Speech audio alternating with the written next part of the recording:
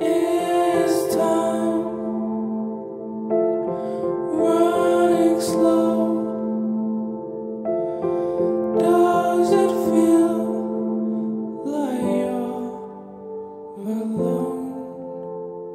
I think sometimes people in rural areas do feel very isolated, not just geographically, and I think certainly older people sometimes find it more difficult to come forward to get help for things as well.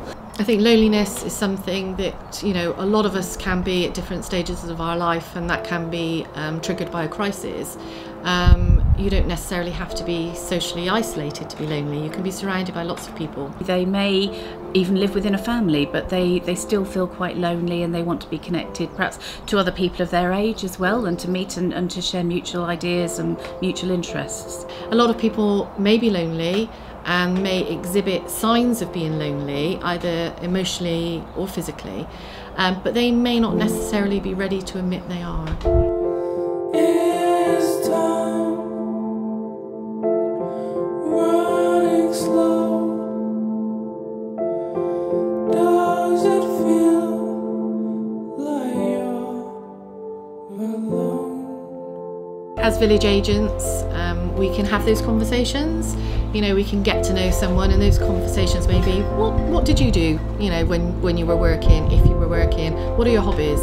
You know, maybe looking around the room and, you know, commenting on, you know, photos or paintings or something, and then, you know, getting into a bit more of a deeper conversation and sort of finding out, you know, what it is they like doing. I think it's very difficult sometimes because it's putting people outside their comfort zone very often. They don't particularly want to do it, it's outside their routine. However, for some people they can go many days without seeing somebody, and so once they actually do make that effort to go out, it may be that what they go to isn't the right thing for them, but they've quite enjoyed the whole experience of going out, so they may not want to try that again. But I quite liked going out, I'd like to try some other activity. So Rural Connections is a new project in North Somerset, delivered by the Village Agents of WERN, West of England Rural Network, and we are delivering this because we've got some funding from the National Lottery Community Fund.